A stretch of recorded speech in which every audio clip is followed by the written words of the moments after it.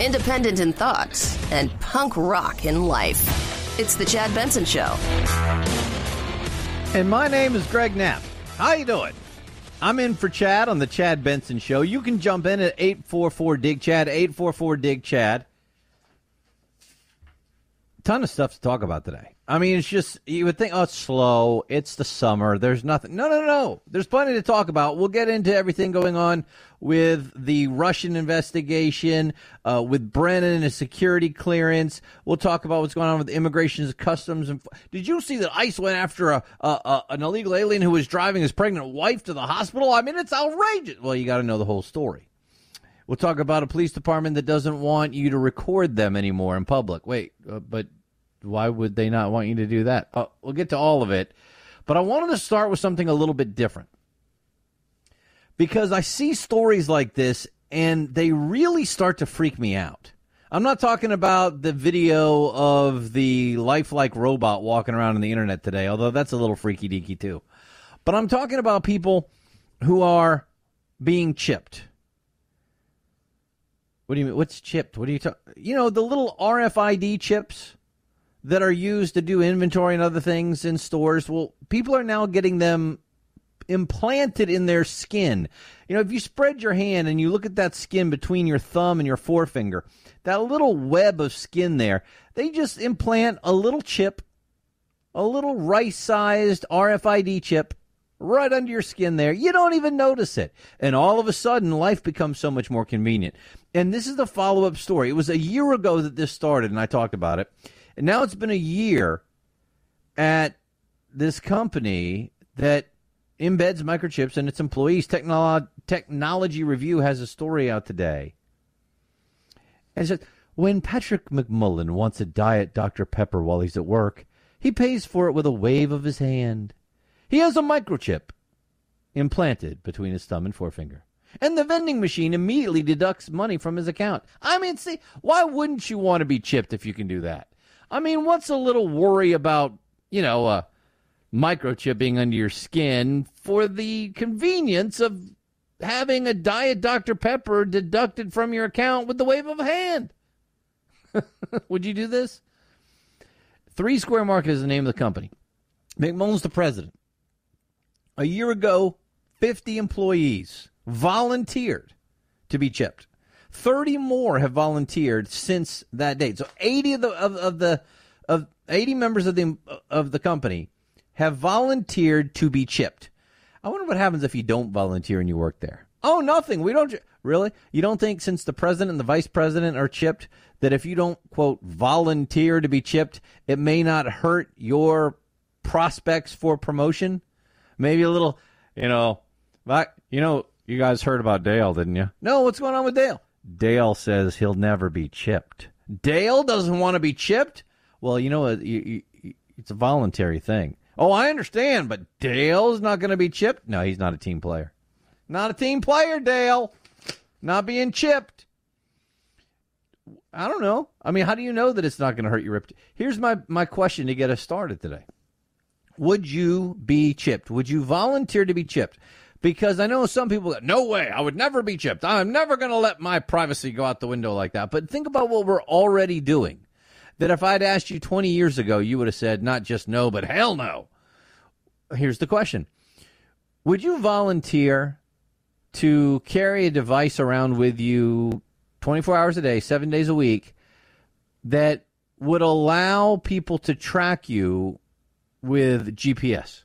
You're saying, no, I would never volunteer for that. Do you have a smartphone in your pocket right now? Because you're doing it. Every smartphone that is, when did they do this? At least 5 or 6 years ago. I can't remember the exact date they started doing this. But every new smartphone has GPS tracking in it.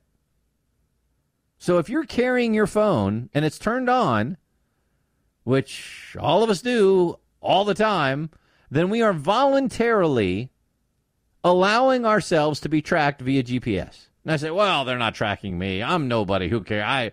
But they could if they wanted to. Who's they? Well, government, private entity, whoever could have access to that. I'm sure some of it would take some hacking. But, it's kind of like when Director of National Intelligence Clapper was in front of the Congressional Committee and he was asked if the NSA was gathering any information on us at all. I said, no, they're not. Yeah, they were. All your metadata. I'm sure you're not being tracked with a GPS until they want to, until they believe they need to. And we're voluntarily carrying it around in our pocket. Honey, it's the conspiracy guy. Get the tinfoil hats out. I know it sounds kind of weird, but you just think about it. Would you ever have thought you would voluntarily do that? And think about the apps you put on your phone. You know what lists that whole agreement? By clicking here, you will agree to this and that and the other. And do you ever even read through it anymore? No, you just click yes because you want the free app. You don't care that it's tracking your movements. You don't care that it's tracking your purchases on Amazon. You don't care what it's doing. You just want the free app. For that little bit of convenience, we're willing to say, sure, click here. We don't even read it. I know I don't. I'm not saying I'm above this. I don't either. I want my free app. I just click, yes, I agree. Let's go. Come on, hurry up. That's all we want it, man. I'm carrying the phone. I know that I can be tracked 24/7 with GPS technology now, but I'm like, So what's the difference between being chipped? Because, hey, if I can get my Diet Dr. Pepper faster, if I don't have to get the quarters out of my pocket, or if I don't have to swipe the credit card, or for a little bit of inconvenience on my, one time I get chipped and then would you do it? Would you do it right now? We already say yes to being tracked with our cookies on our computer. No, I have a way around that. Probably not. I'm sure there's a way around your way around. But people love these, the chips that McMullen and his employees got. About the size of a large grain of rice. They're intended to make it a little easier to do things like get into the office, log on to the computers, buy food and drinks in the company cafeteria, give away all their medical history. No, that's not part of it, I'm sure. It all depends on what you put in there. Now, the RFID chips, they don't take any energy to work. It's the RFID reader. As you get close to the reader, then it's activated and it's able to read what's on the chip and able to open the door or not, or charge your account or not. But how far does it go, and how much are we willing to put on those chips? McMullen, the president of the company, says, you get used to it. It's easy. He only has 250 employees. About a third of them are now chipped. Software engineer of the company says he uses his chip 10 to 15 times a day.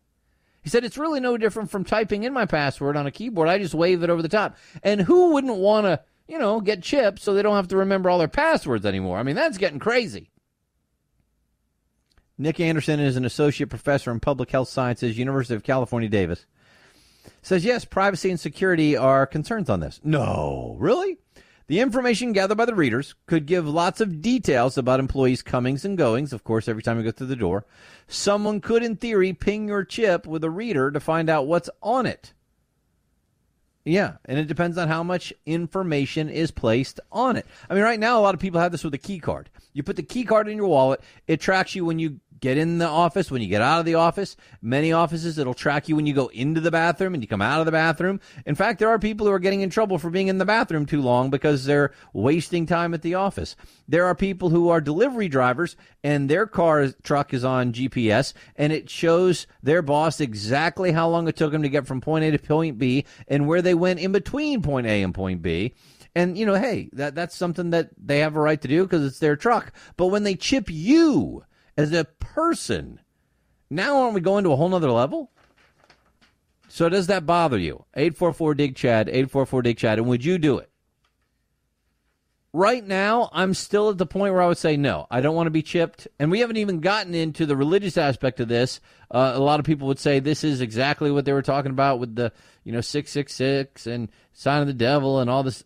Sure, you can get into the religious part of it too. But, I mean, even if you leave that part out of it, is there something that creeps you out about having a microchip embedded into you and all that entails?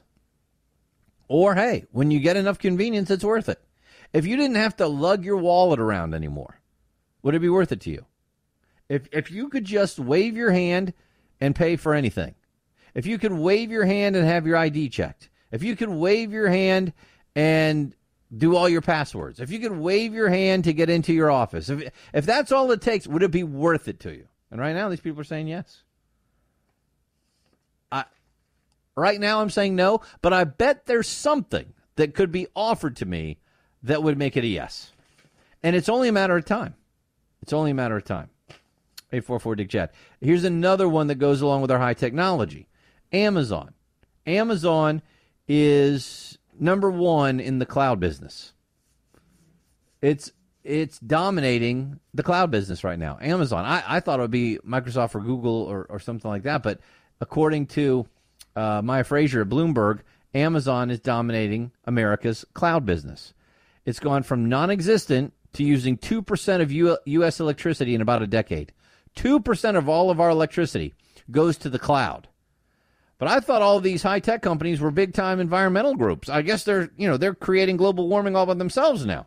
Well, there's a story today by Maya Fraser in Bloomberg, and she's saying Amazon is getting sweetheart deals for this electricity in city after city, state after state. She talks about in Gainesville, Virginia, there's a line that is running along a nearby highway that the utility, Dominion Energy, Inc., has agreed to bury because the citizens wanted them to bury it instead of having it, be another big eyesore. It costs about $172 million, and the utility and state legislators are passing that cost on to the taxpayers. The state's House of Delegates approved the proposal to raise the money for Amazon's line with as a yet unannounced amount in a monthly fee.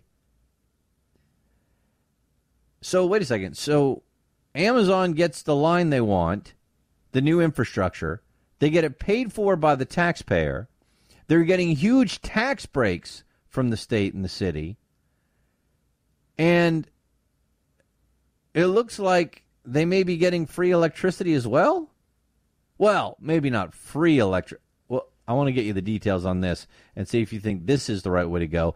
And then you won't believe what Stevie Wonder is blaming Aretha Franklin's death on.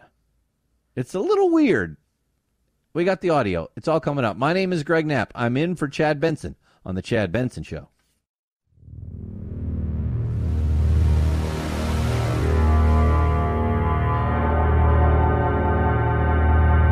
Take a fake news break. Check out the really important news of the day at our website, ChadBensonShow.com. Once there, click on Chad's free podcast and get real. The Chad Benson Show, where truth and the American way live. Print free. Hey, how you doing?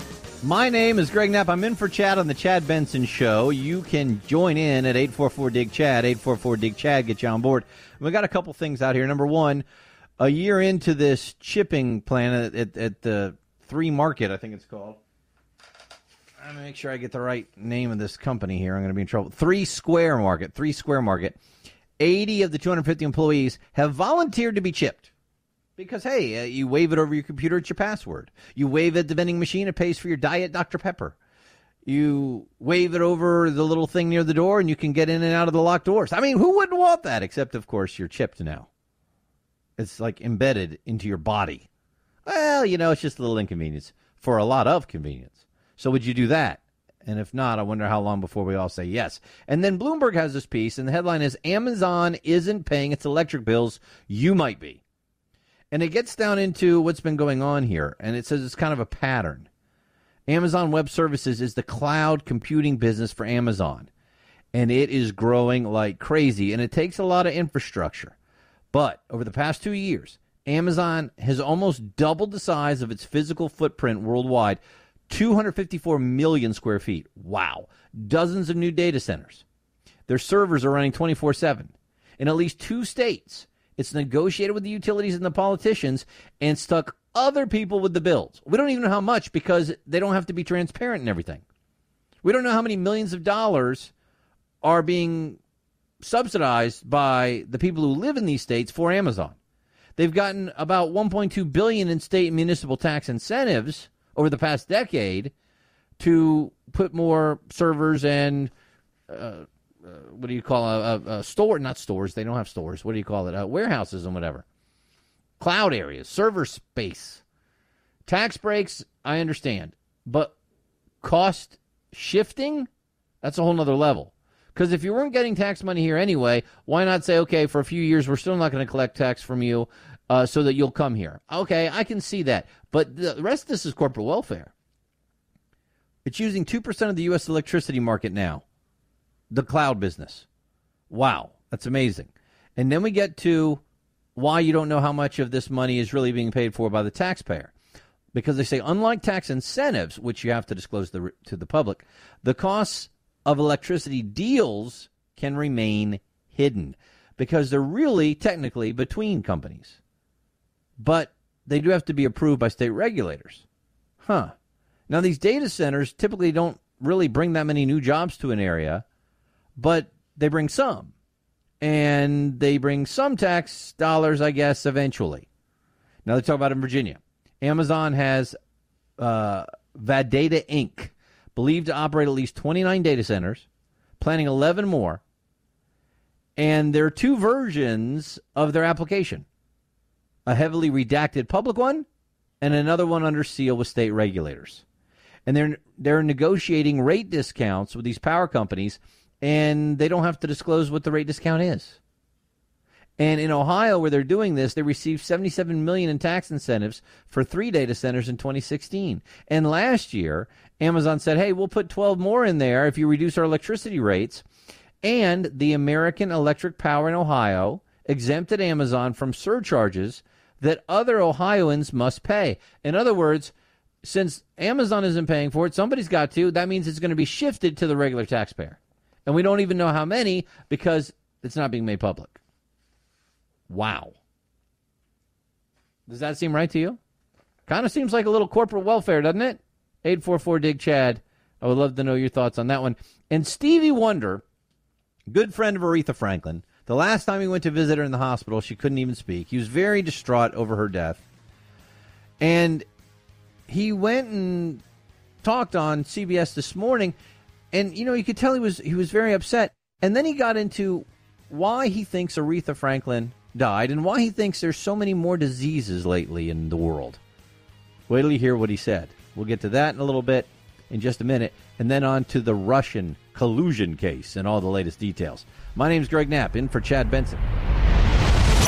The Chad Benson Show.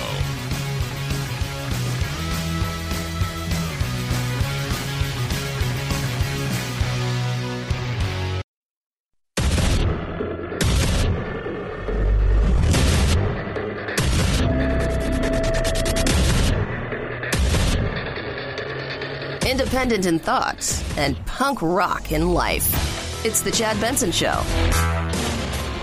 My name is Greg Knapp. I'm in for Chad on the Chad Benson Show. 844-DIG-CHAD, and you're on board the program. 844-DIG-CHAD. You can also go to thechadshow.com online. Over on the right-hand side, we have the icons for Facebook, Twitter, Instagram, so you can jump in and be part of that with Chad as well. Stevie Wonder, very distraught. His good friend, Aretha Franklin, passing away. Love Aretha's music. I love Stevie Wonder's music. I don't know that I'm going to Stevie Wonder, though, for information on science. So, because Stevie Wonder said, you know, there may be a reason that Aretha Franklin died beyond her disease, because there may be something that pushed her disease. Listen to cut 2 of Stevie Wonder. I just feel that all these various diseases that we have and all these things that are happening in the world, in part, it's because there are those who don't believe in global warming, don't believe that what we do affects the world, what we eat affects the world, and it affects us. Wait. So I feel that all these various diseases that we have and all that is happening in the world, in part, is because there are those who don't believe in global warming. So wait a second. Is it because the people who don't believe in global warming are causing the diseases, or are you saying global warming is causing the diseases, and if people would believe in that, maybe we do something about it? I'm going to be charitable and say I think it's the latter that he's really trying to convey. He just needs to work on his grammar and syntax a little bit. But really?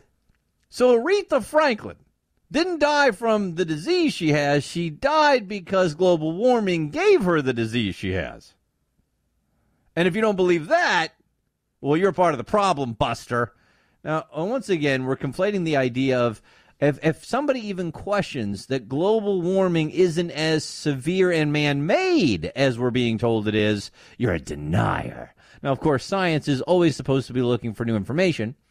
If you actually look at the satellite data on our temperatures, which is more accurate than ground temperature because ground temperature has heat sinks and asphalt and cities and all kinds of other things, the satellite data shows that we haven't had any warming for about 17 years. When they keep telling you this is the warmest year on record, it's within the margin of error of the problem anyway. When you talk about ice is melting here, ice is growing over here. I mean, there are all kinds of conflicting data. If you look at the actual global warming climate models, they've been wrong. And when you try to use those models to predict past climate, which we know, they get it wrong. So who's following the science and who's following a belief? Because the science shows that the people who believe in, quote, climate change now, because they couldn't go along with global warming anymore since it stopped warming, are the ones who are just believing instead of relying on the data. I'm not saying that this planet has not warmed. It has. And it's cooled. And it's warmed. And it's cooled. And it's warmed. The question is, how much does man impact it? And could we really do anything about it to a significant degree based on what people like Stevie Wonder and Al Gore want us to do, and where that money might be better used to serve humanity, including something like just clean drinking water? Because even if the planet is warming, it's been warmer before. All you have to do is look at our history. Look, in England, there are streets named after grapes because it used to be warm enough to grow grapes to make wine there. We know that the planet's been warmer than it is today in our past. So, but Stevie Wonder says it's all about, because of global warming, that's what's causing all these diseases that killed Aretha Franklin. And if you don't believe that, well, let's hear cut 3.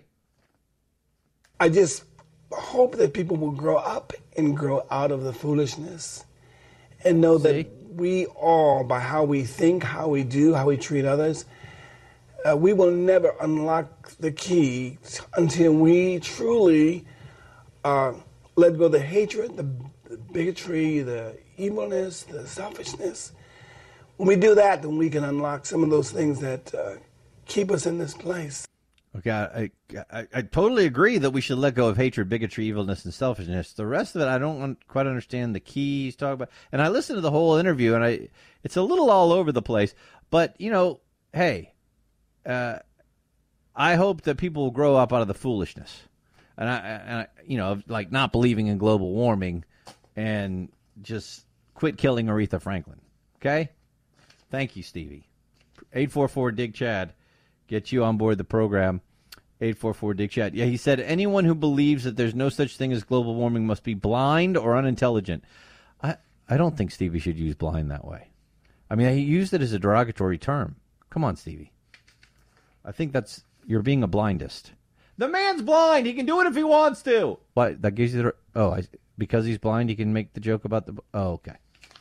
Thank you. Thanks for pointing that out to me. And then we get into some crazy audio. A couple pieces of going after Trump, which will lead us right into the whole Trump-Russian collusion investigation update, because every day it's something new. But let's start with Florida Democratic Representative Alcee Hastings. Now, he is a guy that has not said very many nice things about Trump, of course. He was giving a little talk at a rally in Sunshine, Florida, and he repeated a joke that he had heard from Ari Silver, the son of former Florida state legislator Barry Silver. Here's the joke he told the crowd. Alcee Hastings. But Ari asked the audience the other night in Palm Beach County, he said, do you know the difference between a crisis and a catastrophe? And no one held their hand, so Ari answered for us. He says, a crisis is if Donald Trump falls into the Potomac River and can't swim. And he says, and a catastrophe is anybody saves his ass.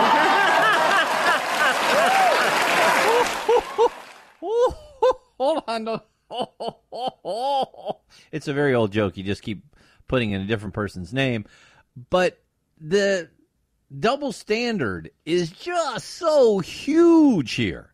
Just imagine a Republican telling that joke with the name President Obama in there instead of President Trump in the second year of his reign. What do you mean his reign? Okay, I'm sorry. His administration. The press would be going nuts. the press would be calling that Republican a racist and every other name you could think of, and somebody that was just, destroying the civility of our politics, somebody that needed to rise above this, somebody that didn't deserve to have this office. I haven't seen the condemnation on Elsie Hastings, have you? Oh, no, it's okay. It's okay to make because you see, of course it would be an awful, horrible joke to tell about President Obama, and of course it would be racist if you told it about President Obama. But a black representative telling that joke about a white president, there's no way that's racist, of course, because, that's just not even the definition of racist. You can't have it that way. And because Trump is Trump, it's okay to make that joke about him because really he deserves to die. I mean, you got to understand how this works. And it moves us on to the New York Times columnist Michelle Goldberg. She was on MSNBC's Meet the Press Daily on Friday. And let me set up what was going on here. They're talking about President Trump. Real Clear Politics reporter Caitlin Huey Burns is on, and she's criticizing Trump's communication strategy. And she said, he's the leader of the free world. And Michelle Goldberg from the New York Times interjected and said, no, he's not. He's not the leader of the free world. Sorry. It's actually German Chancellor Angela Merkel. Excuse me. Come on, Greg. Can you talk today? And he's not the leader of the free world. Huh? No. Merkel is the leader of the free world. Well, he's the most important person in the world in politics right now, says Huey Burns. And then Katie Tur asks, what do you mean about him not being the leader of the free world? And Michelle Goldberg tries to explain. You'll hear Katie Tur jump in.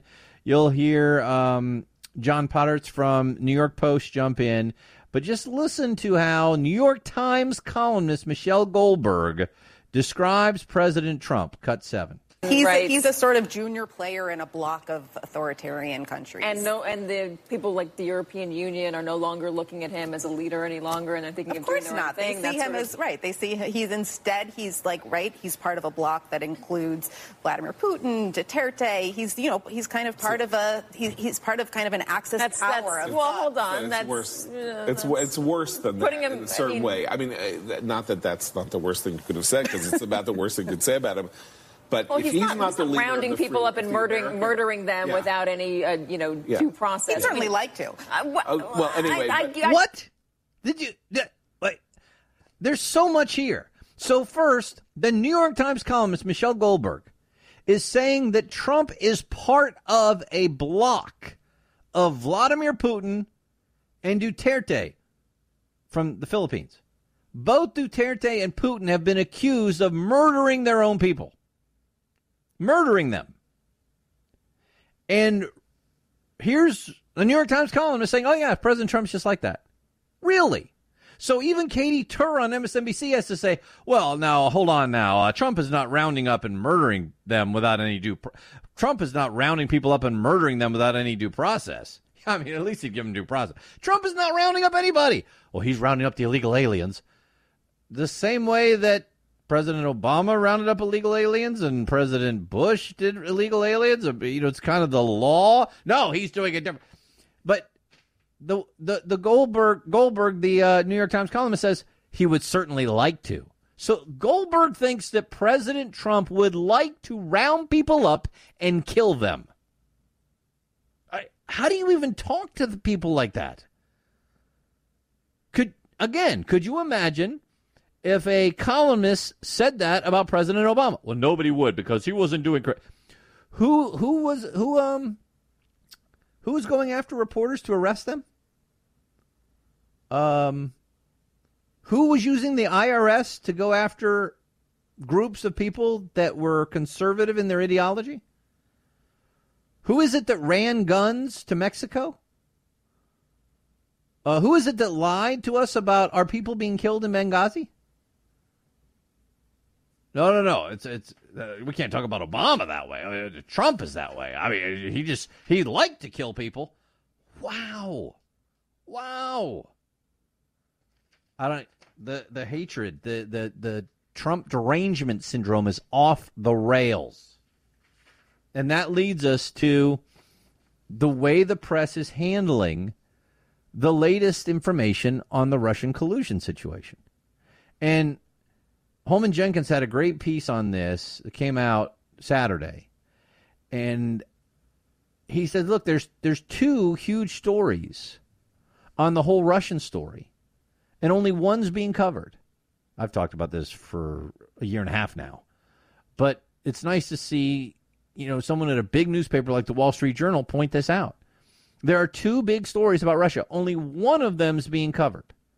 And the reason is the other one might make the newspapers and the mainstream media look like they're actually giving Trump a fair shake, and might look bad for the last administration and for Hillary Clinton. And we can't have that. We'll talk about that in just a second. 844-DIG-CHAD, get you in. My name's Greg Knapp. I'm in for Chad Benson on The Chad Benson Show.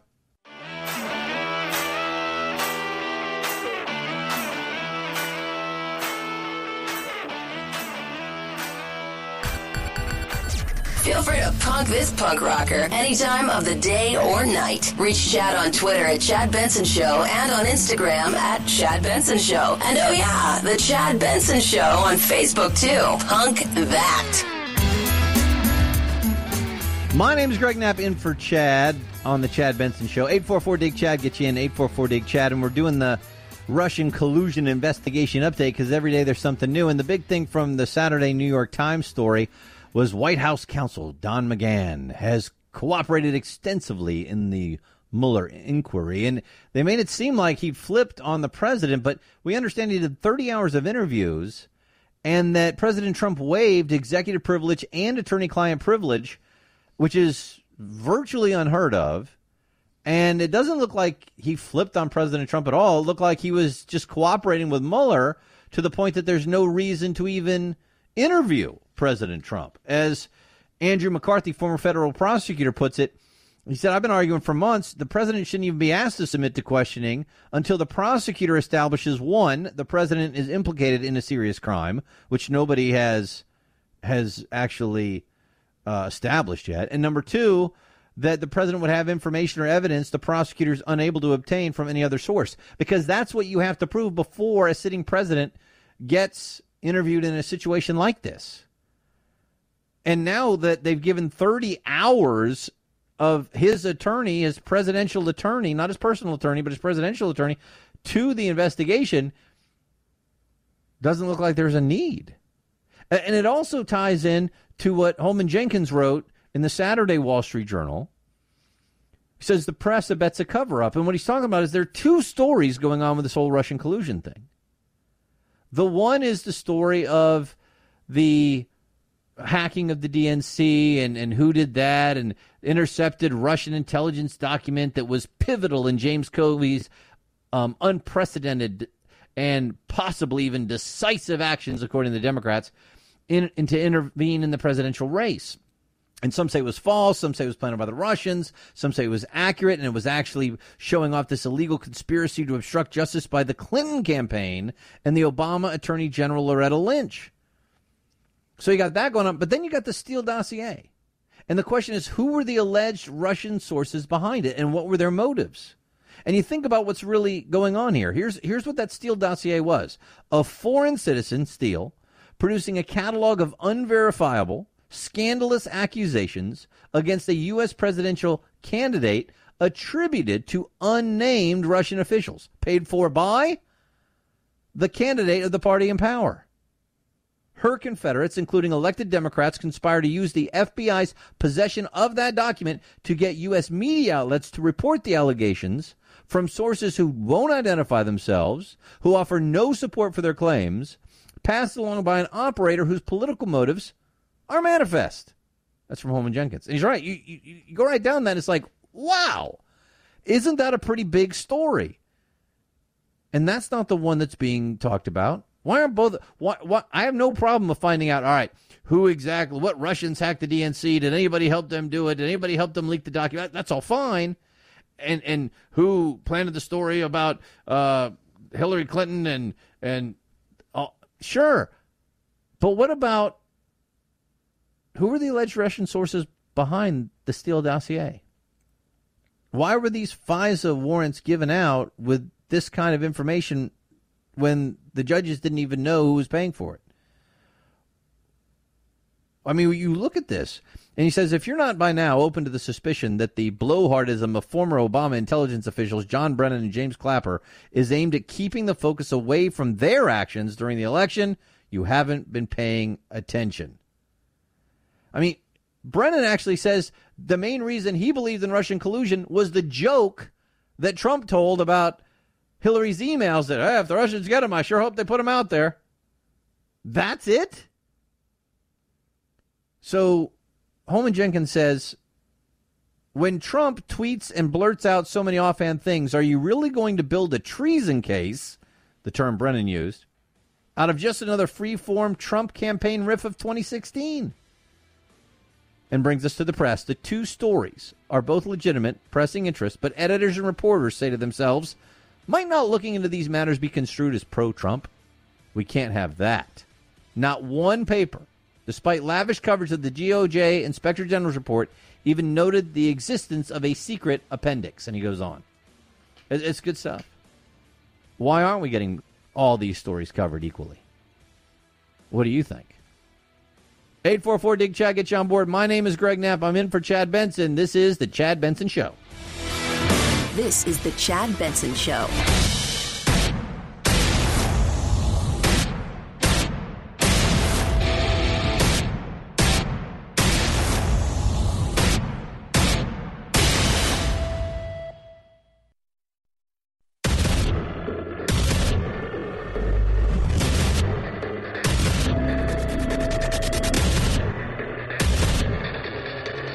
Independent in thoughts and punk rock in life. It's The Chad Benson Show.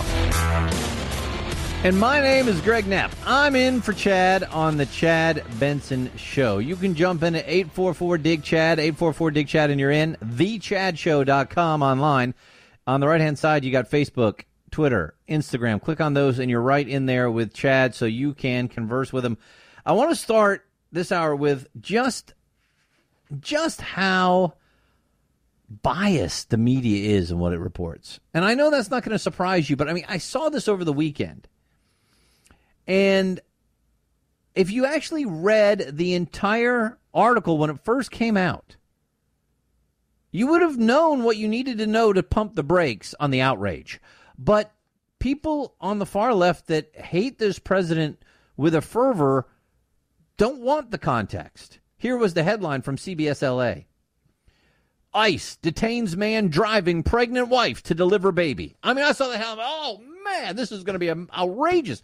So this woman was in labor. She's on the way. The cops probably pulled the guy over because he was speeding. And you find out that, hey, this guy's illegal. Well, at least let him go to the hospital and have the baby and then take him, right? Nope, they took him right then. And the woman had to drive herself to the hospital. Wow, this is unbelievable. And so the tweets come fast and furious saying things like, this is monstrous. You had the New York Times, the pregnant woman had to drive herself to the hospital for her C-section after, oh, wait, it was a C-section? After U.S. immigration arrests her husband when they stopped at a gas station. We had Amy Siskind tweeting out, a new baby boy is without, OMFG. ICE detained a husband as he was driving his wife for a C-section. She had to drive herself to the hospital. The cruelty and inhumanity of this regime. You had John Farvo from the Obama administration. This is monstrous, and on, right? But then you get down to the story. The rest of the headline. ICE detains man driving pregnant wife to deliver baby. Says he is wanted for homicide in Mexico. Wait, homicide? You mean he wasn't just here to get a job? Wait, does that change the story a little? No. Well, let's learn a little bit more. We find out the Mexican authorities have now confirmed there is a murder warrant out for this man. Joel Orona Lara came into the country illegally from Mexico, as did his wife, by the way, 12 years ago. The woman now has 5 children. They're all U.S. citizens because they were born here, but she's here illegally. Probably could have arrested her, too. Oh, but see, they didn't, because that would have been cruel. She was on her way for a scheduled cesarean section. So She wasn't in labor? No. It wasn't an emergency? No. So do you think maybe the Immigration and Customs Enforcement officer said, are you able to drive yourself to the hospital or do you need some help? Don't know because nobody covered that. I would bet you that they did. If she told them, hey, we're on our way to the hospital, do you need someone to come help you? Do you want us to call you an ambulance?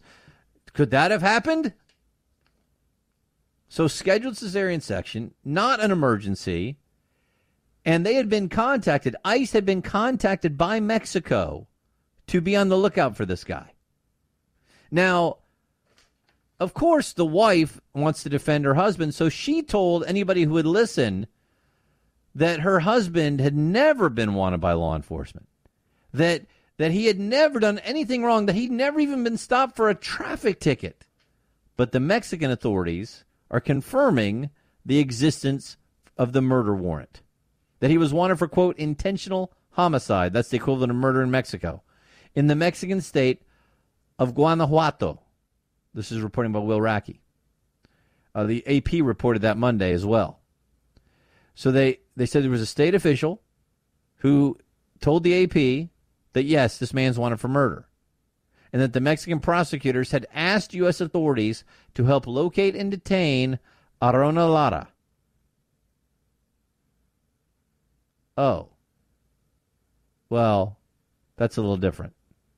Yeah, ICE said Mr. Arona Lara was brought to ICE's attention due to an outstanding warrant for his arrest in Mexico on homicide charges. That's ICE spokeswoman Lori Haley. The main concern here is this woman, right? And how dare you arrest her husband when they're on the way to the man was arrested for for murder, not attempted murder. He was arrested for murder. Now, some of these mainstream media outlets are correcting their stories, but they haven't corrected their tweets. I mean, how dare you? How could you possibly do that? And a GoFundMe account. A GoFundMe account now has raised thousands of dollars for this man who's accused of murder in Mexico.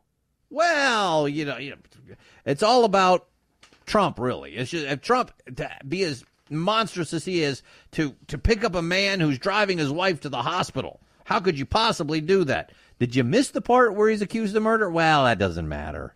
Come on, this is just outrageous that anybody would do such a thing. What do you think? 844-DIG-CHAD gets you on board the program. 844-DIG-CHAD. Meanwhile, President Trump is honoring the Border Patrol officer who saved dozens of illegal aliens. Yes, you can view illegal aliens as human beings who deserve compassion and deserve to be treated humanely, and also believe that we have to enforce our laws. I don't want anybody dying crossing into this country. I don't want anybody treated unfairly and inhumanely. But I also want our laws enforced. And these ICE officers and these Border Patrol officers, they don't just arrest illegal aliens. They assist them with food and water and making sure that they are in good medical shape. The Customs and Border Patrol agent Adrian Anzaldúa discovered 78 illegal aliens locked in a refrigerator trailer back on August the 11th. And Trump called the agent up to the podium and joked that he didn't know we were going to do this, but I wanted to ask you about that. 78 lives. You saved 78 people. How did you feel that there were that many people in that trailer? And the agent thanked the president for calling him to the podium and explained how he observed a truck that fled a Border Patrol checkpoint after a canine triggered the alert. He said, I opened the little latch on the back of the tractor trailer, and it revealed a lot of subjects. I quickly asked for backup. Backup got there. The suspects were transported back to the checkpoint. All of them were then in good health. This is very dangerous to have people trying to get into the country this way. How many people have died crossing the desert? How many people have died coming from China in the container ships? I mean, the situation is very, very dangerous for the people coming here and the people trying to protect our border. And then there are the people who are just overstaying their visas. This is one by the Washington Free Beacon, and they said more than 700,000 people overstayed their visas in 2017. Wow. That's a lot. Yeah, you realize about 40% of the illegal aliens in this country right now are people who just overstayed their visas. 600,000 of these individuals are suspected to have stayed in the country. The other 100,000 or so finally have gone back home. But there's about 53 million people who are admitted to the United States every year for all kinds of reasons. So only 700,000 overstayed their visa. I mean, it's really not that much. That's a lot. 700,000 and 600,000 are still here. So over 500,000 every year that are just staying here illegally, plus the ones that come across the border illegally, and you can't figure out why people are upset about this. Visa overstays have become a priority. But they aren't able to stop them all. Now, they haven't published country-by-country measures on how many temporary visa holders are currently in the country, but they did provide a rough proxy. The number of temporary visa holders expected to depart in fiscal year 2017. Major European and Asian allies like the UK, Japan, and Germany have the most people. Then there's China and India. And now there's one caveat to this. It only counts sea and air arrivals, not people entering over land. So Canada and Mexico are not listed in this report. But it just shows you just how bad this problem is that we're finally trying to get a handle on. 844-DIG-CHAD gets you on board the program. 844-DIG-CHAD gets you in. And there's a couple more stories here on the whole illegal alien problem. Is it back to school time for illegal aliens? And a judge now has come out and said, wait a second, we don't have to accept new so-called dreamer requests. We'll hit that in just a second and take your phone calls as well. My name's Greg Knapp, in for Chad Benson on The Chad Benson Show.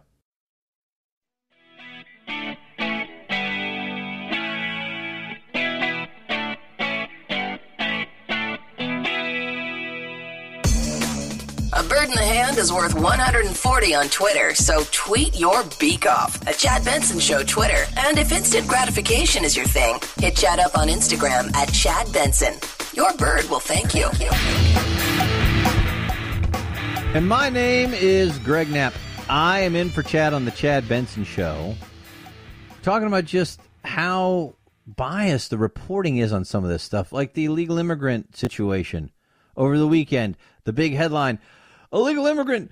Well, they don't say it that way. Man arrested and held by ICE while driving his pregnant wife to the hospital. And then you find out, well, it was a scheduled C-section. It wasn't an emergency, and he was detained because the Mexican government had asked us to go after this man because he's wanted for murder in Mexico.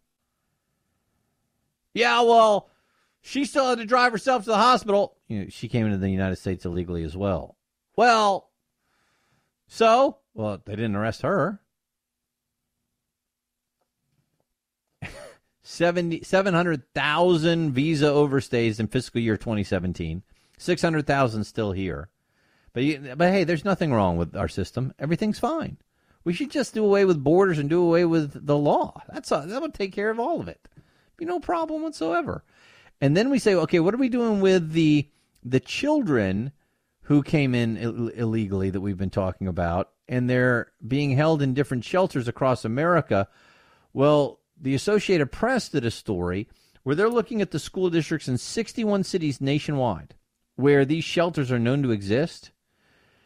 And among that 50 that responded, most said they had no contact with the shelter or federal program authorities. Now, the reason that's important is that the law says that if a child applies to be educated in a school district in which it lives, that child must be given that public education, even if that child is there illegally, that they're not even allowed to ask about their immigration status.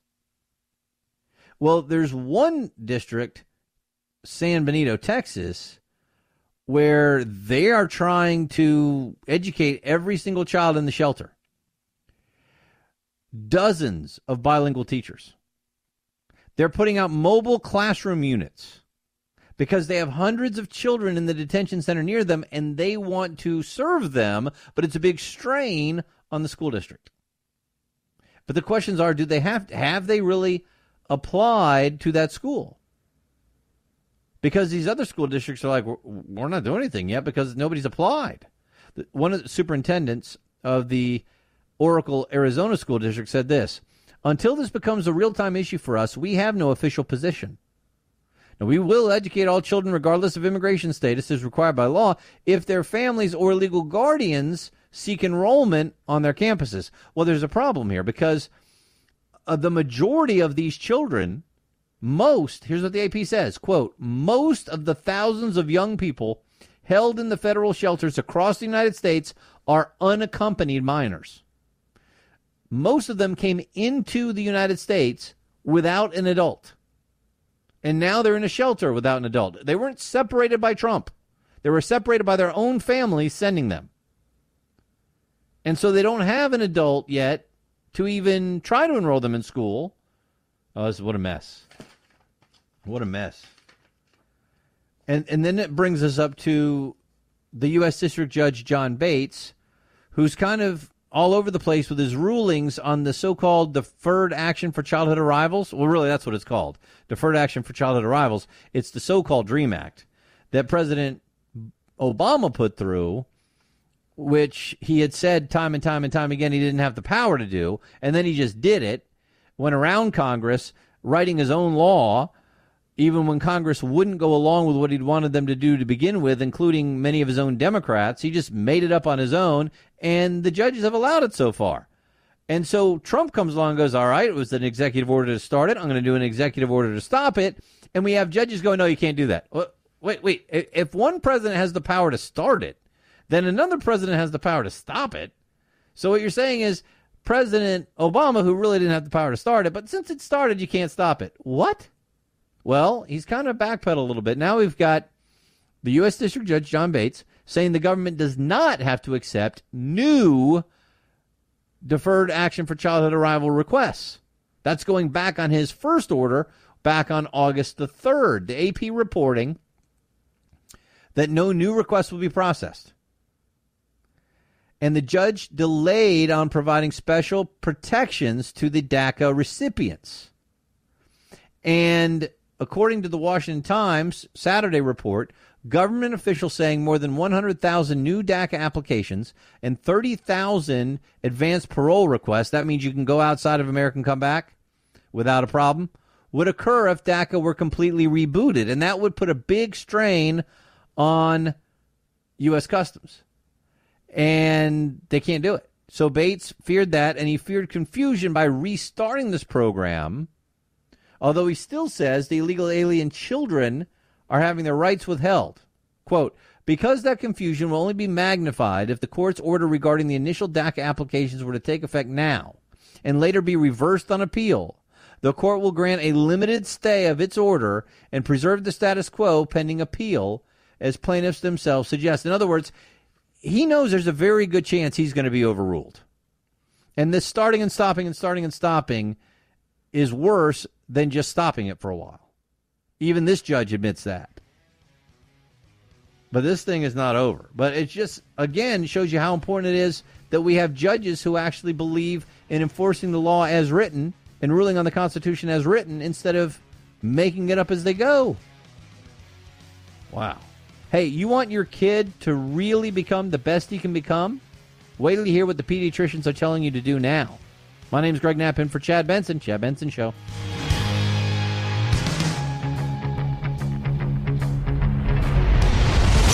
The Chad Benson Show.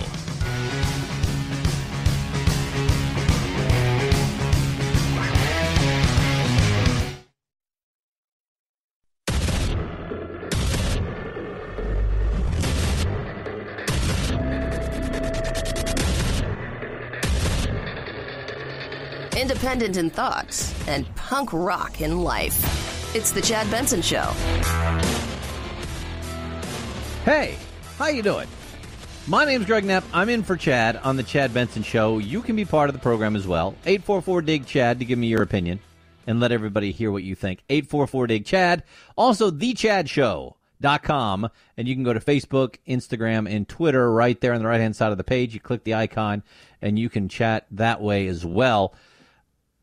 I've got a story today that just makes total common sense to me, and it's probably why it'll be ignored. Yeah. What do parents care the most about? Their children. And what do they want to do? They want to give their kid a leg up. They want to give them the opportunity to reach higher and go farther than they ever went in their lives. They want the next generation to pick up the baton and carry it on. They want to stand on the shoulders of giants and reach new heights. And so what do? Well, we got to get the kid in the right school.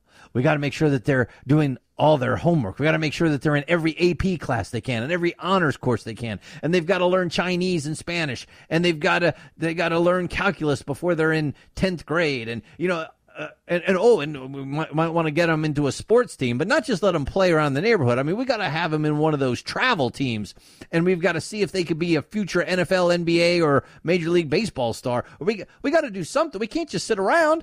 And by the way, we're so busy with our jobs because we've got to make a lot of money that when we get home, we just give the kid an iPad or a Mac or the TV, and hey, it's time to go to sleep. Sound familiar? Well, some pediatricians have noticed this problem. And there's a great piece out of the LA Times. It says, here's the doctor's orders. Give him a drug. What? Yeah. Imagine a drug that could enhance a child's creativity, critical thinking, and resilience. Imagine the drug is safe to take. You can get it for free. It's called play. Play? Yeah, you know the thing that you did when you were a little kid? You'd play with your Legos or blocks, or you'd go outside and run and make up a game with your friend, or maybe even when you were little, your mom and dad would play with you. You know, I mean, that's kind of cool. Or you were big into pretend, and you'd build a fort in your backyard, or whatever it was, but you were just out there. In my life before radio, I was a mental health counselor, and I specialized in children's behavior for a while. And so in some of the books I was reading, books like by people like Jean Piaget, famous French child behaviorist, and one of his most famous quotes, if you want to allow your child to grow and thrive, let him run and play in the park. Let him run and play in the park. But what do? We're helicopter parents, or we're the parents that totally ignore our kid and just put him in front of a screen. And unfortunately, it's taken its toll. So now we got the Harvard Medical School pediatrician, Dr. Michael Yugman, coming out and saying, this may seem old-fashioned, but there are skills to be learned when kids aren't told what to do. You mean just letting kids figure it out? Let them go out there and make up their own game? Instead of having a referee and coaches and volunteer parents and, scoreboards and everything else, just actually let the kids run out in the backyard and play pickup? Yeah, play. Whether it's rough and tumble physical play, outdoor play, or social or pretend play, kids derive important lessons from the chance to make things up as they go. Yep, couldn't agree more. American Academy of Pediatrics now saying your kid needs to play more. Too much time with apps, too much time in front of screens, too much time with a scheduled program from their parents. Just let them play. Or better yet, play with them, especially when they're young. But a lot of parents will think, oh, no, I can't do that. No, because my neighbor's kid is in that special Mandarin Chinese class. And my other neighbor's kid is already taking violin lessons 3 hours a day. And my other neighbor's kid is in 7 AP courses in 1 year. Yeah, that's what we're doing to our kids. We used to look at the Japanese and go, man, they're way overworking their kids. No wonder they got such a suicide and depression problem over there. And now we're doing it. When parents engage and play with their children, it deepens relationships and builds a bulwark against the toxic effects of all kinds of stress, including poverty. That's what the Academy is telling us. American Academy of Pediatrics. Every life skill that's valued in adults can be built up with play. We're talking about collaboration, negotiation, conflict resolution, self-advocacy, decision-making, a sense of agency, creativity, leadership, increased physical activity. These are all things that come from play. You know what else? Dealing with bullies. Instead of us worrying about, our kid might be bullied, they called him a name. Greg, are you trying to minimize bullying? What I'm trying to say is if you allow your kid to deal with bullying at a young age because he's out there playing with other kids and he's not supervised every second of the day, he won't be bullied as much as he grows up because he knows how to handle the bullies. Sometimes you got to handle a bully. It's real life. And sometimes you got to handle, I was picked last. So, go show him that you don't need to be picked last. Get better at the sport. Do something else. We'll run it home to cry to mama. Oh, how dare you. Don't you know how much that can hurt a kid? You know how much you can help a kid if the kid realizes how to deal with that at an early age. Yeah, it's stressful. But so is everything else we're doing to these kids. So what did the American Academy of Pediatrics say is the problem here? Yep. Escalating academic demands at school, more and more digital media, parents loading up their kids' schedules with organized activities, and then the ones who just don't want really to spend any time with their kids. Now, some people, some adults, don't want to spend time with their children. Some are too busy to spend time with their children, and you got to look at that. And some are too stressed to play with their children. None of those are good. And it's all hurting us. There's a study between 81 and 97, 1981 and 1997, showed that the time children spend at play has gone down by 25%. And that's way out of date. I'm sure it's more than that now. Then you've got all the updates in schools. Standardized tests, more homework, more AP courses. A study of LA kindergarten that came out in 2009 found that 5-year-olds in kindergarten, so much academics going on in the class, they were down to an average of just 19 minutes per day of free playtime. 19 minutes. 1 in 4 LA teachers say there's no free time at all in their kindergarten class. 30% of U.S. kindergarten classes do not even have recess. That was my favorite part of school. Jean Piaget, if you want your child to grow and thrive, let him run and play in the park. That's a loose paraphrase of his quote because I'm doing it out of my head. Kids in play-based kindergartens actually end up equally good or better at reading and other intellectual skills, and are more likely to become well-adjusted people. That's a study that came out in 2009. How about that? You let your kid play, and he's going to turn out better than when you try to overschedule every minute of the day and put him in every academic course you can think of and make him do homework all the time. Kids right now are going, I love this guy. I want this guy on the radio every day. Parents are going, whoa, man, hold on. I can't let my kid fall behind. Here's another one, Common Sense Media. They said children up through age 8 spend an average of 2 hours and 19 minutes a day in front of screens. Kids under 2, an average of 42 minutes a day in front of screens. And look, I understand. I'm a parent. I get it when you're busy. And I get it when your 2-year-old is just driving you nuts and you're like, here, watch Barney. But this stuff comes at a cost. Comes at a cost. Kids need make-believe. They need face-to-face time with other kids. They need face-to-face time with their parents. They need more time playing. And I know a lot of parents aren't going to want to hear this, and they're worried that if they actually follow this advice and let their kids back off a little bit, that their kid's going to fall behind. But it's the exact opposite. And there's also this thing, what is your life really about? Is your life really about taking every AP course you can, going to school 8 hours a day, and then doing another 8 hours of homework when you come home? Or is it about living a well-rounded life?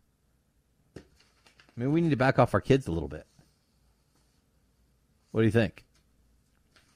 844-DIG-CHAD, get you on board the program. 844-DIG-CHAD. I told you last week about the whole Andrew Cuomo situation where he came out and said, America was never that great. And then last Friday, he changed that as, I was inartful in that. And of course America's great. Of course America has always been great. And I said, let me translate that for you. he did some polling and he found out that a majority of Americans and a majority of New Yorkers disagree with him because he's running for another term as governor of New York. And, of course, that means Republicans and Democrats he needs the votes of to win. Well, here it is. Rasmussen has the survey out now. Rasmussen reports shows that not that many people approved of Cuomo saying America was never that great.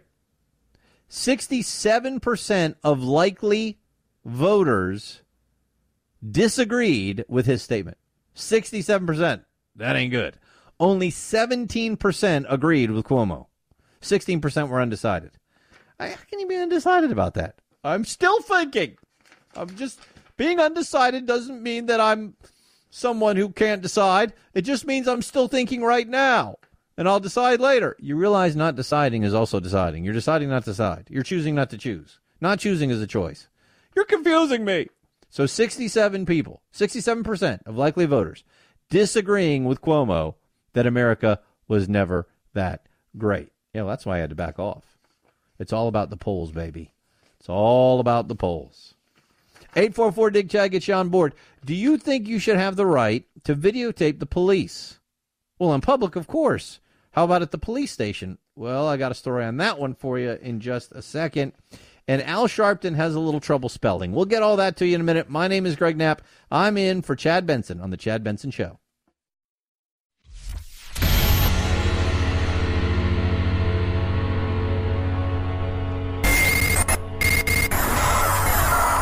No fake outrage here, just the real thing. The Chad Benson Show.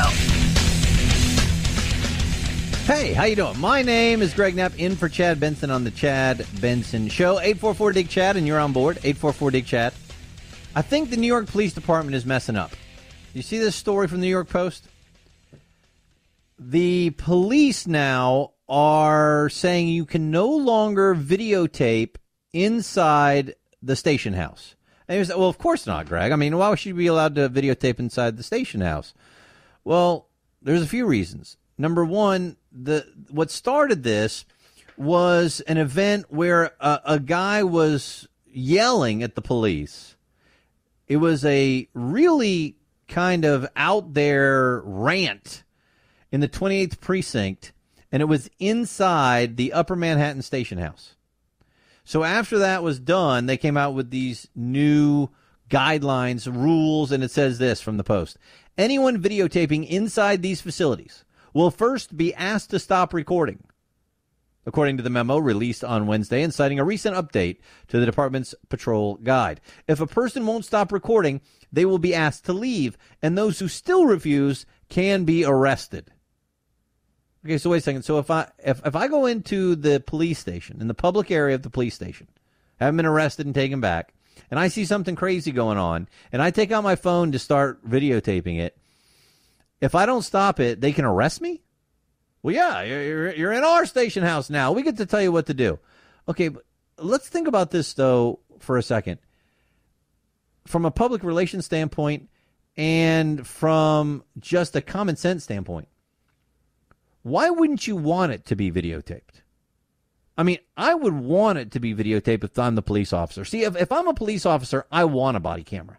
I don't want to be on patrol without a body camera and a dashboard camera because that's going to help me. As long as I do what I was trained to do, it'll prove that I'm doing my job the right way.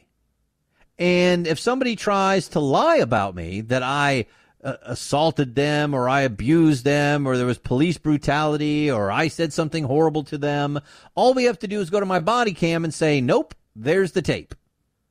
I would think it would help me. And of course, the other side of it is that it helps us catch the bad cops. So it keeps the cops honest and it keeps the suspects honest. Because we have video and audio tape to show it. So why not inside too? I mean, what this tape showed was that this guy was yelling at the officers and saying some pretty grotesque stuff, threatening to sexually assault one of the female officers, cussing. It's good that there's a videotape of that to show what this person was doing. So why wouldn't you allow that to happen? And of course, you can also throw in the whole thing. Wait, this is the public building paid for by who? Paid for by us. So why shouldn't we be allowed to videotape something in there that's in the public part of the building? What do you think? I think it's a mistake by the New York Police Department. I think they should work on it. And, Al Sharpton has quite a show. Al Sharpton, I didn't even know Al Sharpton still had the show till I saw this today. Because I don't watch his show, evidently. MSNBC has Politics Nation. It's hosted by Reverend Al Sharpton. And he went after Donald Trump for calling Omarosa a dog. You know, Trump tweeted out the whole dog insult, and Trump loves to call people dogs when he's mad at them. Sharpton called it an animalistic slur. And he said, I think you might have learned the lesson this week. Sometimes the dog bites back with a book deal. So Sharpton went on, and he started talking about his friend Aretha Franklin and her hit song. Let's hear how Sharpton ended this with cut 8. So in the words of my late friend Aretha Franklin, show some RESPICT. Wait. What? Play that again? What? So in the words of my late friend Aretha Franklin, show some RESPICT.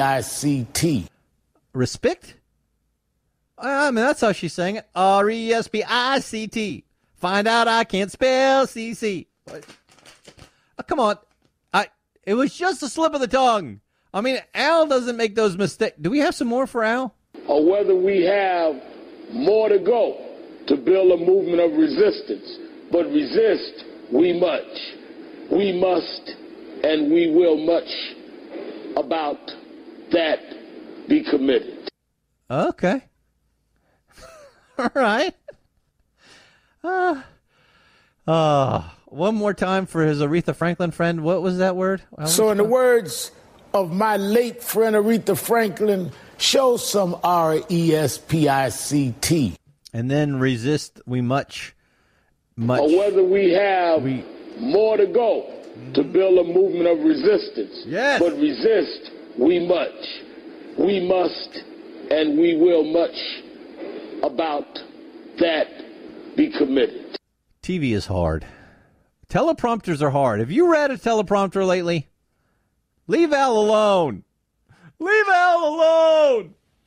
844-DIG-CHAD for you to get on board the program. 844-DIG-CHAD, thechadshow.com online. And we're going to talk about Brennan's security clearance. We've got an update on it now. And what some of these other intelligence people are now saying about Brennan's behavior as well. My name's Greg Knapp. I'm in for Chad Benson on the Chad Benson Show.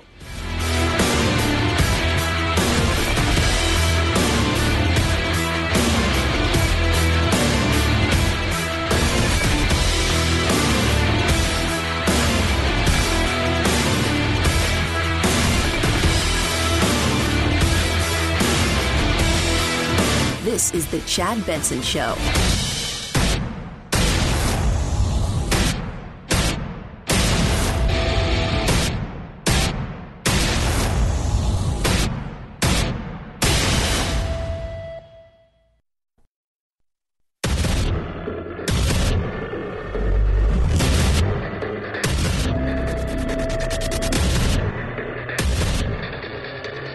Independent in thoughts and punk rock in life. It's the Chad Benson Show. She was a reality TV star. Hey, how you doing? My name is Greg Knapp. I'm in for Chad on the Chad Benson Show. 844-DIG-CHAD gets you on board. 844-DIG-CHAD. You can also go to thechadshow.com. Click on the Facebook, the Twitter, or the Instagram icons, and you're instantly in, and you can chat with Chad whenever he actually checks those, because he's on vacation right now. But I'm sure he will. 844-DIG-CHAD, and you're in. Let me start with President Trump going off on this Russian investigation on the media and maybe some reasons that he gets this upset about this stuff. And tell me what you think. So here's a little bit from his Twitter feed, right? At Real Donald Trump. Disgraced and discredited Bob Mueller and his whole group of angry Democrat thugs spent over 30 hours with the White House counsel, only with my approval for purposes of transparency. Anybody needing that much time when they know there is no Russian collusion is just someone looking for trouble. Now, here's what he's talking about. He had his presidential lawyer, not his personal lawyer, but his presidential lawyer, McGahn, spend 30 hours with the Mueller people Trump waived executive privilege. He waived attorney-client privilege.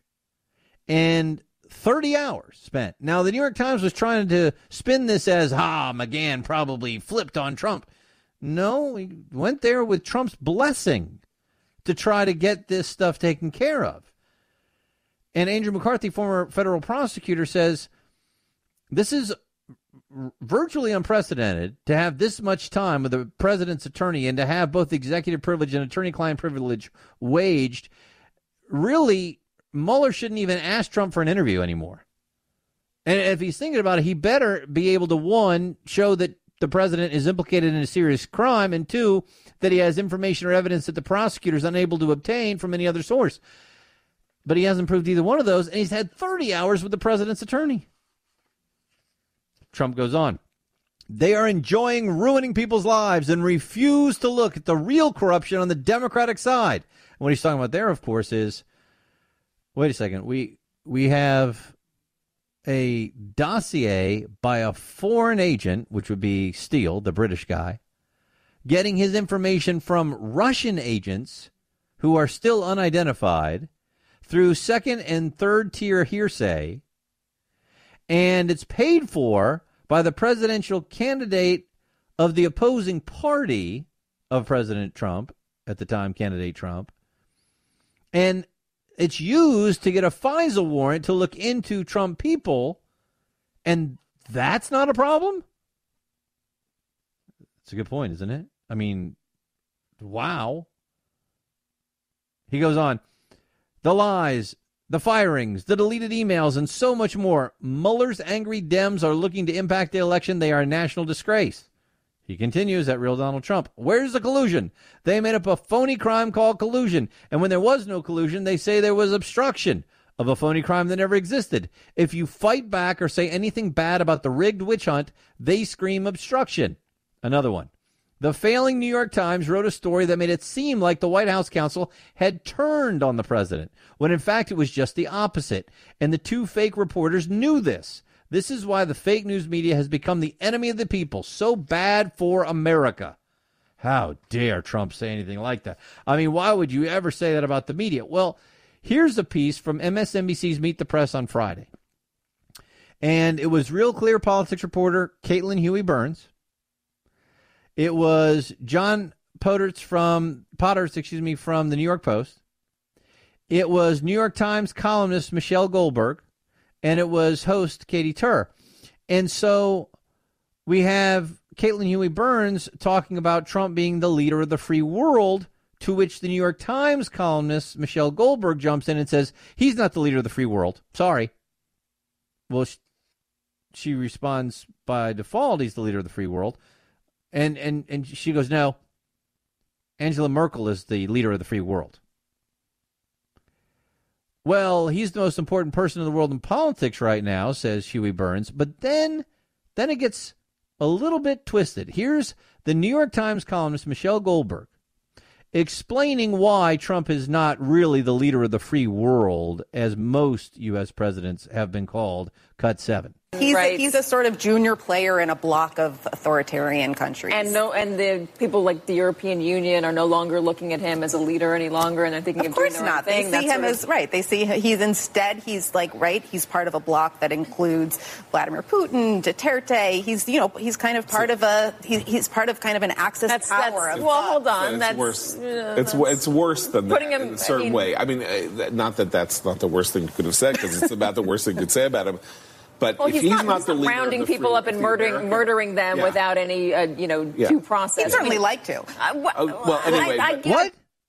Okay, so first of all, you have the New York Times columnist comparing President Trump to being part of a bloc that includes Vladimir Putin and Duterte from the Philippines. They're murderers. They're people who murder their own people.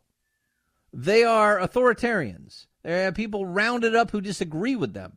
Where has Trump done that? What reporter has been put in prison?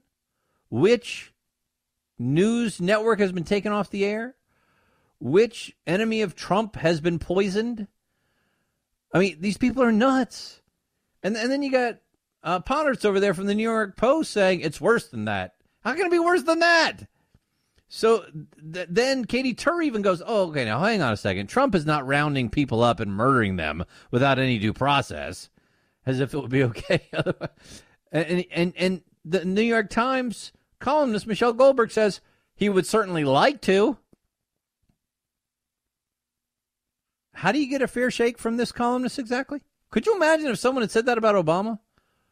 Now, it is absolutely arguable that President Obama violated his oath of office in taking on more power than the executive branch is supposed to have, way more than President Trump has. Nobody said that about Obama. Well, it's different. He would certainly like to. He would like to round people up and murder them? I mean, that's what she said on national television. And no problem. Sure, she can say that. Nothing to worry about. Well, of course she can say it. She's a First Amendment right. But I'm saying, shouldn't there be some blowback on that? And then we move on to what John Brennan has been saying. Because John Brennan has been saying some pretty crazy things about Trump for quite a while. And you remember when he went to Russia, you had Brennan tweeting out that it was treasonous behavior. Donald Trump's press conference performance in Helsinki, sorry, it was in Helsinki, but with Vladimir Putin, rises to and exceeds the threshold of high crimes and misdemeanors. It was nothing short of treasonous. So here's the former CIA director accusing the president of treason, right? And now we've even got people, former intelligence people, saying Brennan crossed the line. Growing number of top intelligence community veterans from the Obama era calling out ex-CIA Director John Brennan. Daniel Hoffman served as CIA station chief in Moscow during the Obama administration. And he was on Fox News. This is an Obama guy. He was on Fox News. He said, intelligence officers speculate really at our own risk, at their own peril. We shouldn't be doing that. We deal in facts. We read the facts, the intelligence, and then we make the judgments. And John Brennan, with an emotional outburst, is speculating and is not dealing with the facts. Wow. Retired Admiral Michael Mullen said, I think John's an extraordinary servant of the country, but I think he has been incredibly critical of the president. And I think that has put him in a political place which actually does more damage for the intelligence community, which is apolitical. He was asked on CNN's State of the Union if he thinks Brennan's attacks on Trump are an issue. Then you had former director of national intelligence James Clapper replying, I think it is. And I got that audio for you in a second. And I like how, again, Andrew McCarthy, former federal prosecutor, points out that even though he's not really excited about how Trump pulled his security clearance because he thinks it is politicized, he's even more upset that Brennan politicized intelligence and he did deserve to have it pulled. He said, I think it's a big mistake to politicize the revocation of security clearances, but I'm even less of a fan of the politicization of intelligence itself, and that justifies the revocation of Brennan's clearance. Because besides his outrageous tweets about how much he obviously hates Trump, Brennan speaks with a nod and a wink, the undercurrent of which is that if he could only tell you the secrets he knows, you demand Trump's impeachment forthwith. Indeed, undercurrent is probably the wrong word, writes McCarthy. Brennan, after all, has expressly asserted that our treasonous president is wholly in the pocket of Putin and has exceeded the threshold of high crimes and misdemeanors. But there, beyond that just being outrageous, there are ongoing investigations and trials right now, and Brennan's own role in the investigation of the Trump campaign is under scrutiny. He was part of Obama's intelligence apparatus that really misused intelligence to go after a FISA warrant. Wow. Okay. So you've got what the media is doing, and you've got what some of these former intelligence officials are doing, and now even some of the former intelligence officials are saying, you know what? Really shouldn't be doing this. And now you've got Brennan, the CIA director that accused Trump of committing treason, kind of flip-flopping on that statement. Got all that for you in just a second. My name is Greg Knapp. 844-DIG-CHAT if you want to get in on this. That audio's coming right up. 844-DIG-CHAT. My name's Greg Knapp, in for Chad Benson on The Chad Benson Show.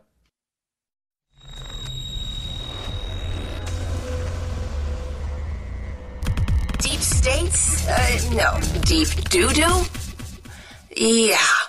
The Chad Benson Show.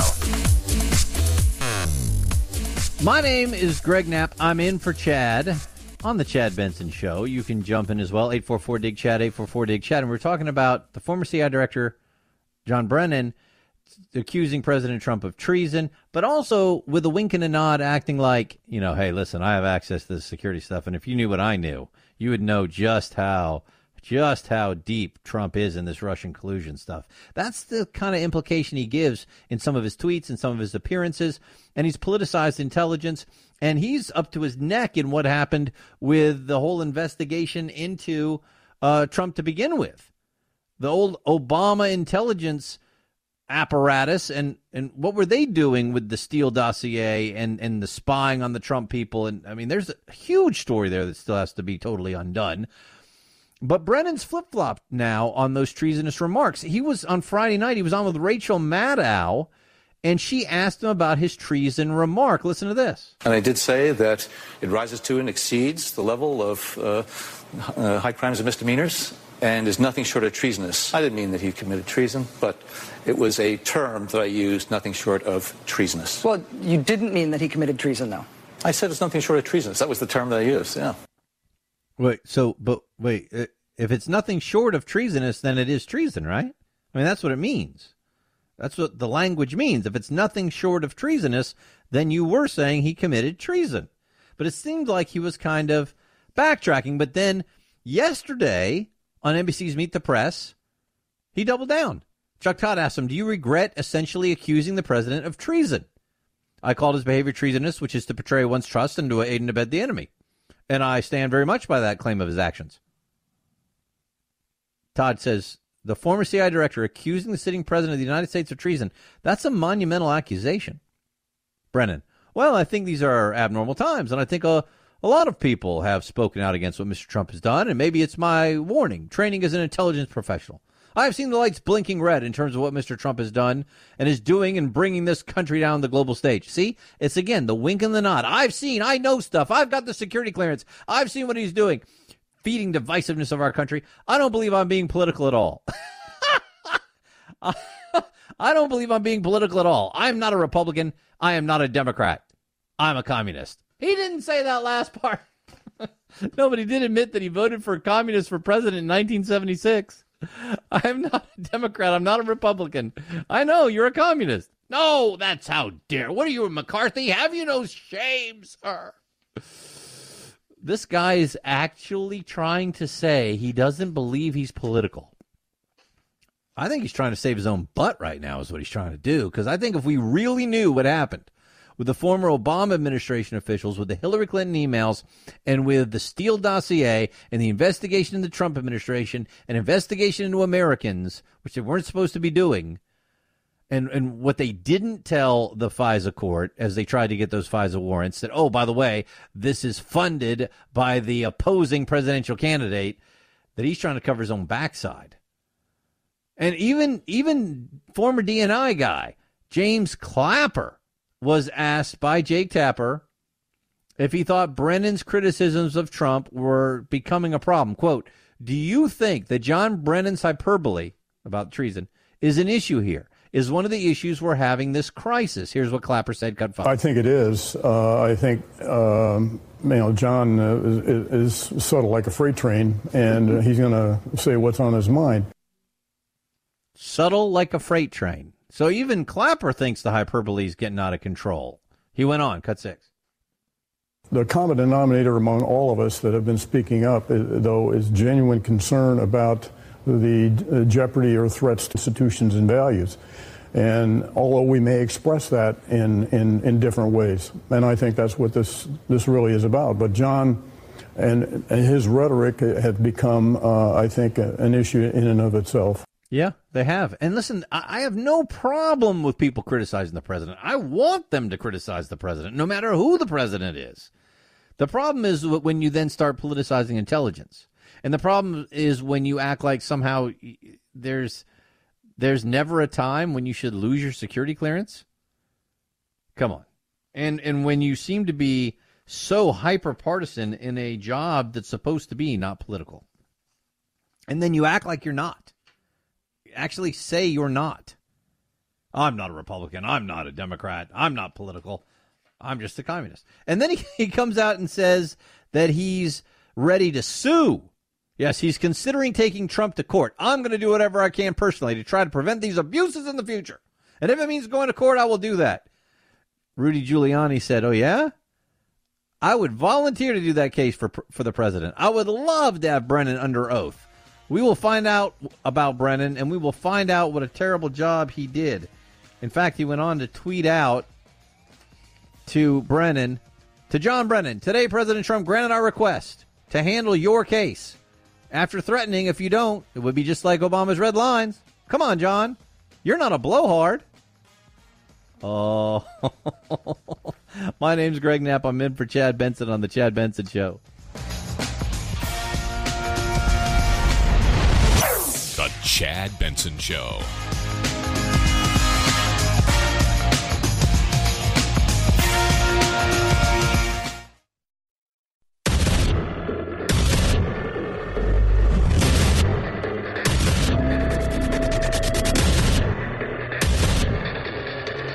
Independent in thoughts and punk rock in life. It's The Chad Benson Show. And my name is Greg Knapp. I'm in for Chad on The Chad Benson Show. 844-DIG-CHAD, 844-DIG-CHAD, and you're a part of the broadcast. So just wrapping this up on the Trump updates, Reuters now has out a new story that says that President Trump is worried that Mueller is setting a perjury trap for him. What? How could you ever have a perjury trap? All you got to do is tell the truth. Really tell that to Michael Flynn. What do you mean? I'll get to that in a second. Michael Flynn. So it says that President Trump said today he's worried any statements under oath that he provides to Mueller could be used to bring perjury charges against him. That he's worried about a perjury trap. That investigators could compare his statements with that of others who have testified in the probe, such as James Comey, and any discrepancies would be used against him. He said, quote, even if I'm telling the truth, that makes me a liar. That's no good. Now, so Trump still didn't say whether he would ultimately say, yes, I'll go ahead and be interviewed by Mueller. He also declined to say whether he might take away Mueller's security clearance. Well, I like this piece that was written by John Lott Jr. John Lott Jr. over on the Fox News website. Because everybody went nutso on Giuliani's comments on Meet the Press that, quote, truth isn't truth. Because, that's just a great line. I mean, you can just take that. Where Giuliani said, when you tell me that, he should testify because he's going to tell the truth and he shouldn't worry. Well, that's so silly because it's somebody's version of the truth, not the truth. To which Chuck Todd said, truth is truth. And Giuliani said, no, it isn't truth. Truth isn't truth. Oh, man, you're never going to win when you say truth isn't truth. Right? He goes, truth isn't truth. The president of the United States says I didn't. And then Chuck Todd jumps in. Truth isn't truth? Mr. Mayor, do you realize? And Giuliani goes, no. Don't do this to me. And Todd says, don't do truth isn't truth to me. But Giuliani said this. If the president says I didn't do it and James Comey says he did do it, then who's telling the truth? That's the point he was trying to make. But you don't get to that point when you see people ripping on what Giuliani said. Now, I think Giuliani could have said it better, but what he's trying to say is there is such thing as a perjury trap. Case in point, did you see what happened to former National Security Advisor Michael Flynn? He was charged last year with perjury. You know why? He got a date wrong in an interview with FBI agents. Now, Flynn hadn't even been told the purpose of the interview.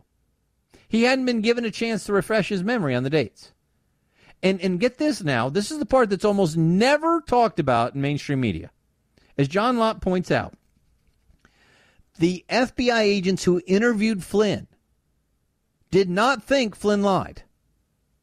They believed he simply made a mistake on the dates. They found, quote, no physical indications of deception, and, quote, didn't see any change in posture, in tone, in inflection, in eye contact, end quote. and yet he's still been charged with lying to investigators. Making a mistake like that is not the same thing as lying, Lott points out. This happens all the time with witnesses. But perjury charges were not brought against Flynn until Special Prosecutor Mueller's investigation of Russian interference in the 2016 presidential election got underway months later in 2017. See, Mueller has never even alleged that Flynn perjured himself in an attempt to cover up some of the crime. They just were hoping to flip Flynn against Trump. And this happens. Unfortunately, we have federal prosecutors who are willing to bring the entire weight and power and money and virtually unlimited resources of our country against somebody. And they will find something. Is that really what we want? Because that's what we've got right now. And yes, there is such a thing as a perjury trap. 844-DIG-CHAT, get you on board the program, 844-DIG-CHAT. Have you been following the Me Too movement? Hashtag Me Too. Thankfully, it's called a hashtag now instead of the pound sign, because then it would be, pound me too. Hashtag Me Too. One of the people that first jumped in against Harvey Weinstein is the Italian actress Asia Argento. And now she's being accused of hypocrisy. Because actor Jimmy Bennett, who played her son in the film The Heart is Deceitful Above All Things back in 2004, is accusing her of sexually assaulting him when he was 17 and she was 37. And he filed a notice of intent to sue in 2017 for $3.5 million in damages. The accusation is for intentional infliction of emotional distress, lost wages, assault, and battery. He said what happened was that she had invited him to his hotel room. He had come with another person with him. She had asked for that person to leave the room, and then she gave him alcohol and committed sexual acts with him. So he was going to sue for $3.5 million in damages. She settled the suit for $380,000. Now, in the state of California, the age of consent is 18. So back in 2013, when he was only 17, he is accusing her of sexual assault against him. Wow. Now, she accused Harvey Weinstein of sexually assaulting her and has been a huge part of the Me Too movement. Now we're finding out that, according to the LA Times, there are detectives looking into these allegations that this actress, Asia Argento, sexually abused a teen actor when he was 17. Because that's against the law. Whoa, it's pursuing the matter by trying to interview the parties involved. And then we move on to Asia Argento's career. She's been part of X Factor Italy. You know that show X Factor where you have the people come on and if they have a talent, you let them stay. If they stink, you put the X's up. They're saying that if the assault claim is confirmed, she will be cut from the show. Hashtag Me Too. What do you think? 844-DIG-CHAT gets you on board the program. 844-DIG-CHAT. And here's what I think is a great story, but I know there are already people saying, ew, and people saying she had no right to do it. A story out of Argentina. It's a police officer. Her name is Celeste Jacqueline Ayala, and she was working guard duty at a children's hospital in Buenos Aires. And a little baby, looks to be maybe, 8, 9 months old, was brought in. And the baby was neglected and malnourished and smelly and dirty. And immediately when he was brought in, the officer asked to hold the baby, and she started breastfeeding him. Wait, what? evidently, she is breastfeeding right now. She has children of her own. She saw this baby. She took great compassion on the baby, and she just whipped it out and started breastfeeding right there in the hospital hallway because the child wasn't malnourished. I think it's an unbelievable act of compassion. What a witness was there, took a photo of it, put it up on Facebook, and said, I want to make public this great gesture of love that you had today with that little baby, who, without knowing you, you didn't hesitate for a moment, and you fulfilled as if you were her mother. This is translated from Spanish, so whoever translated it was having trouble. You don't care about filth and smell. Things like that don't happen every day. Now, the officer said she didn't think twice about it. She was just helping the baby in need. I noticed that he was hungry. He was putting his hand in his mouth. I asked to hug him and breastfeed him. It was a sad moment. It broke my soul seeing him like this. Society should be sensitive to the issues affecting children. It cannot keep happening. Is there anybody that thinks she was wrong in this? You can always find somebody. What if that baby, maybe it was something wrong with maybe there's some infected milk in there. Maybe the woman has a disease that she's passing on through she saw a baby in need and she fed it. I think it's pretty great. And on the opposite side of the coin, oh man, you've seen what's been going on in Venezuela. Millions fleeing the country. And Venezuela is getting tired of it.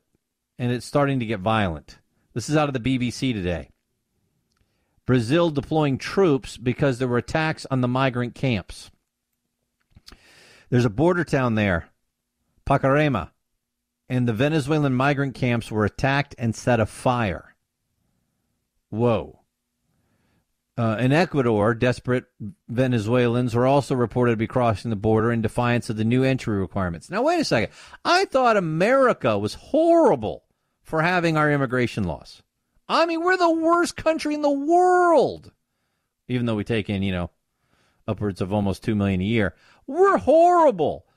And especially, how could we even question people and their refugee status? Even though, of course, we just found last week we let a guy in from Iraq who ended up being a guy accused of murdering an Iraqi police officer and part of al-Qaeda in Iraq because we simply believed him saying, no, he wasn't. But here we have Ecuador and Brazil, and they're putting really tight requirements on allowing Venezuelans in when we know they're fleeing starvation and the horrible, horrible situation in that country. And we've got Brazil burning migrant encampments. In Pacarema on Saturday, several migrant encampments were attacked by angry residents following reports that a local restaurant owner had been badly beaten by Venezuelans. Been growing animosity towards the number of Venezuelan migrants entering the state in recent months. Gee, why would people get worried about that? Why? Because this stuff can't go on forever. Eventually, people are going to get tired of it. But Venezuela, I mean, it would work if it's just that Venezuela isn't doing socialism correctly. I mean, sure, they have to eat zoo animals to stay alive right now. Sure, the average adult has lost 25 pounds in the last year. Sure, a couple million people have fled the country. Sure, inflation, is to the point they had to knock 5 zeros off the end of the dollar, off their dollar. Sure, all that's going on. Devaluing currency by 95%. They're having to freeze prices as if that's going to fix it. But, it's just because they're not doing socialism correctly. It's really probably America's fault.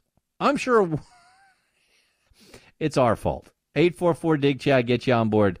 My name's Greg Knapp, in for Chad Benson on The Chad Benson Show.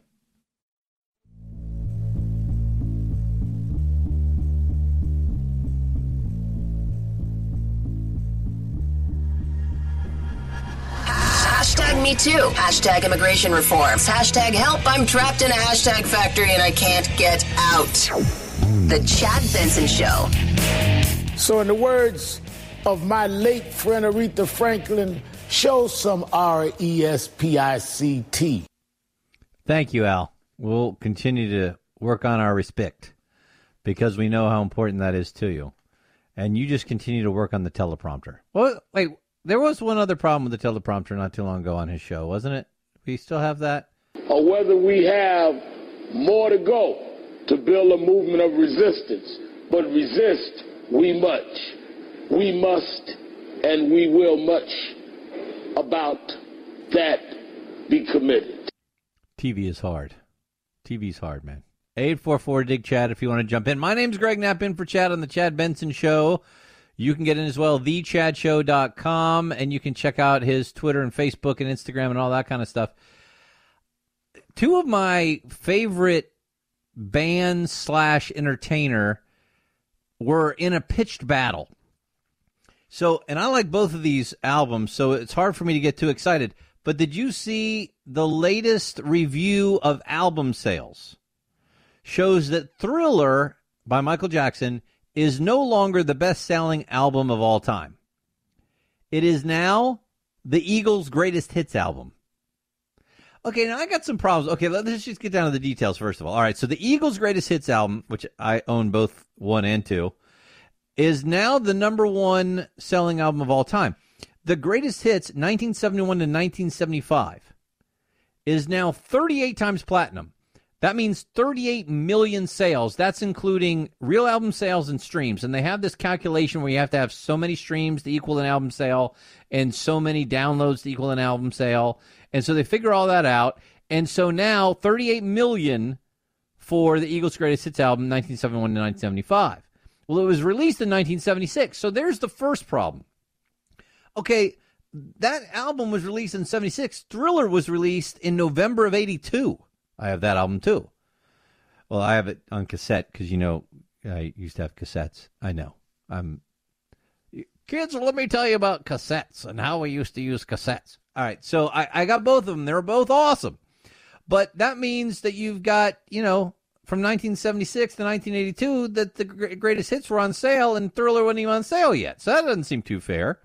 Then you throw in the fact that for the Eagles, it's a greatest hits album, and Thriller was an original. Every song on there is an original, not a greatest hits deal. But I still like both of them, so I'm not going to get too excited about it. But they don't look at these. They don't tally all the sales for these albums every year. And the last time that they looked at the sales for the Eagles' greatest hits album was 2006. It was only 29 times platinum. And the sales and streams for Thriller were last updated last year. So now when they do them all, they're able to see that the Eagles' greatest hits has now passed Thriller. So which one do you think was better? Eagles' greatest hits or Thriller? See, now that's another tough thing because they're totally different genres of music. It's like when people say, what's your favorite song? Well, what do you mean? Because I've got a favorite song for blues. I got a favorite song for rock. I got a favorite song that's a ballad. I got a favorite song that's pop. And even then I was like, well, there's different types of music inside those genres. Same thing with movies. I can't do that either. But it tells you an awful lot when you have sold 38 million copies of an album. 844-DIG-CHAD gets you on board the program. Chelsea Clinton back in the news. You know, people keep asking her if she's going to run, which really kind of blows my mind. What has Chelsea Clinton really done to be somebody that people are clamoring for her to run for office, except that her last name is Clinton? I've got a huge problem with this, just like I didn't want Jeb Bush to be the next president. We've had enough Bush's president. We've had enough Clinton's president and senator. I thought we fought a war to start this country in part because we didn't like royalty telling us what to do. And we wanted taxation with representation. And we wanted, to be able to elect people. Well, you can elect Chelsea or not elect Chelsea. I understand that. I'm simply saying we don't need to set up another type of royalty simply based on name recognition. What has she done? I don't know. I don't see this great demand for her to run. Oh, and they're saying that Hillary Clinton's not done. She's having an intimate fundraiser. Really? Hey, knock yourselves out, Democrats. Run her again. Run her one more time. My name's Greg Knapp, in for Chad Benson. This is the Chad Benson Show.